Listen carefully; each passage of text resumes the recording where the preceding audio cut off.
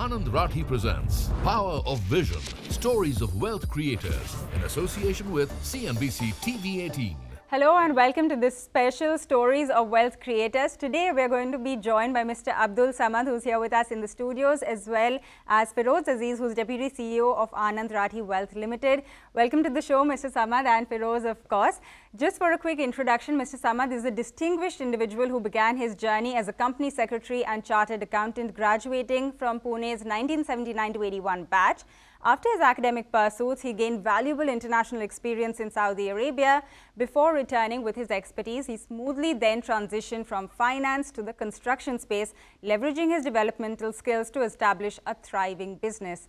Now, his story is one that exemplifies dedication and proficiency, showcasing a seamless shift from finance to entrepreneurship. Mr. Samad, through all of these years that you've experienced, what would you say a young investor can learn from what you've gone through?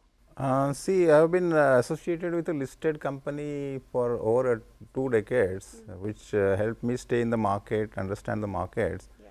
And then during this journey, I met several managers who advised me how to go about making wealth. And I was rather sold so many products which are not actually increasing my wealth. So finally, I realized that I must have a wealth manager who would advise and take care of my goals and targets. Feroze, that's interesting, learning from all of these experiments where he tried to do it himself, and then he also brought in a, wealth manager, of course. What would you say to our audience on this? See, I think goals is what should be most precious. You should not fall in love with assets. You should not fall in love with products. You should fall in love with what you wish to achieve.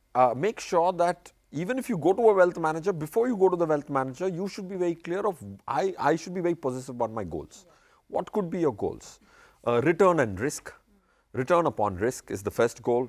Make sure that the tax is being managed well, optimally paid, not more, not less. Use all the provisions, 7, 8 provisions of tax. That could be your second goal. The third goal be like, if I die, what happens to my money? That is my will made? Is it registered? All those are very, very important goals. People fall in love with assets. I have met people who say, I love real estate. Why do you love real estate?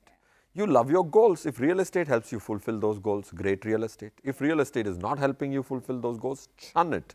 Go to something else. If equity is not helping you fulfill your goals, shun equity as well. But fall in love with your goals, I think, is a very, very important task. And I think the distributor or the advisor's key role is to open one's eye to goals.